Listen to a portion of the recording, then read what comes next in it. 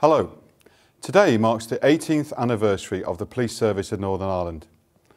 As I get to know the organisation, the thing that really stands out is the irrepressible enthusiasm and commitment of the men and women of the police service to make things better and safer for our communities.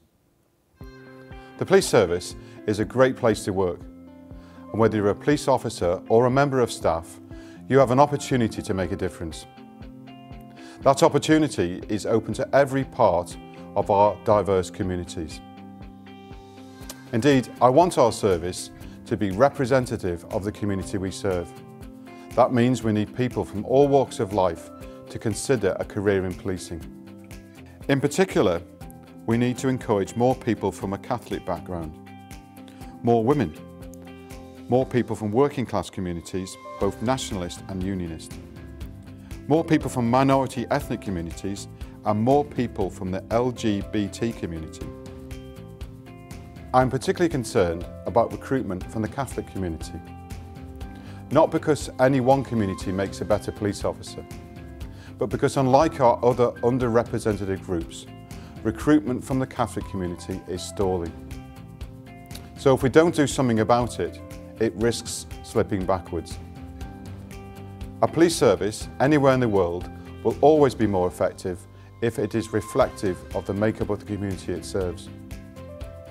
And during my time as a senior officer in London, I was involved in conversations with the government about the use of positive discrimination.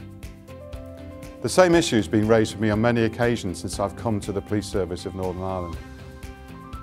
So ultimately, any decision on 50-50 is a political decision. But I believe it's a tool that's provided results in the past and should not be dismissed for the future. It would, however, be wrong to believe that 50-50 in and of itself would solve the issue. It may be an effective short-term fix, but we need to find a long-term solution too.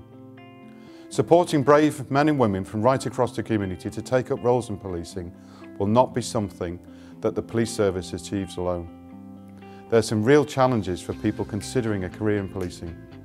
The security threat is very real and enduring, and the unresolved approach to dealing with the past impacts on people's confidence and trust in policing today.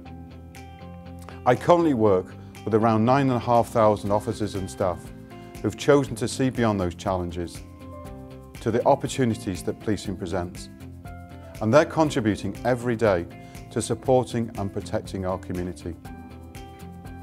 As we look ahead to the 20th anniversary of the Police Service in Northern Ireland, I want to have a positive and constructive conversation with the Policing Board, with politicians and most importantly with you, the community, about what we need to do collectively to make a career in policing a viable choice for everyone.